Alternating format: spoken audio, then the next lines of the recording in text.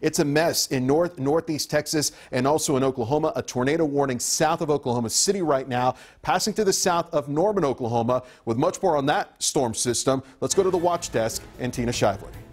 Yeah, Albert, some pretty impressive pictures coming out of central Oklahoma right now. We want to take you live to the camera. This is a helicopter from our affiliate KWTX. You can see a very dark sky here on the left side of your screen. Often see some lightning flashes. On the right side, looks like more rain. This helicopter is moving very quickly over the city. This is Elgin, the Elgin area over I-44. Those very dark clouds there. Here's what we know about the storm so far from the National Weather Service. It is a supercell thunderstorm. This is all located south of Norman, where the OU campus is. It's also the headquarters of the National Weather Service.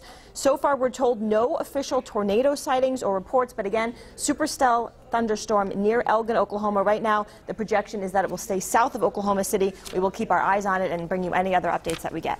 Quita? Thank you, Tina. And you can follow what's going on with the weather even when we're off the air.